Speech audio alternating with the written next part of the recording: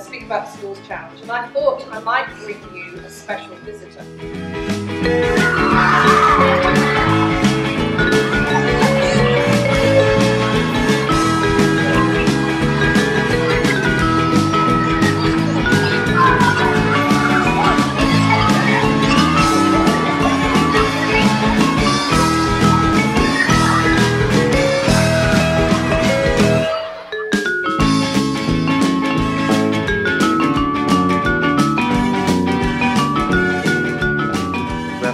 Generous children and parents here who, when we do fundraising activities, can really pull the stops out. And yes, for the small number of children, the amount of money that was raised, that just indicates what we could raise.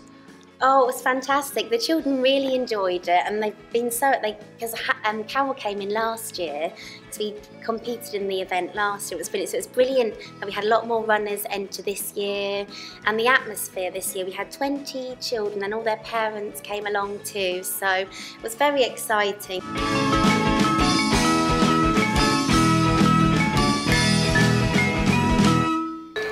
I already have a trophy from dancing, and I have a medal of this, and they go on my desk, so I'm going to put this with them. They seem so proud of themselves. So I was walking them back to class after their interview, and both of them were so excited and saying, oh, I can't wait to tell Mum, and I can't wait to tell Dad.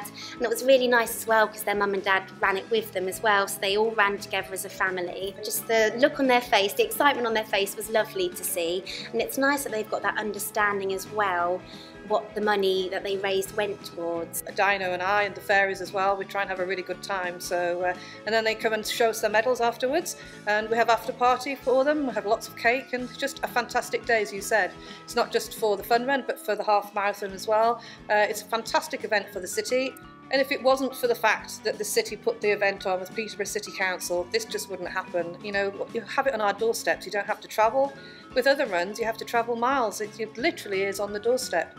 Perkins are the main sponsor as well, you know, and they embrace it too. And it's just a fantastic day where everybody comes together.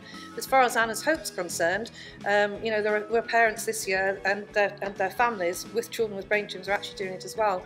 But in actual fact, you can run for any charity that you would like to, for anything that's close to your heart, to make a difference for those that are close to you.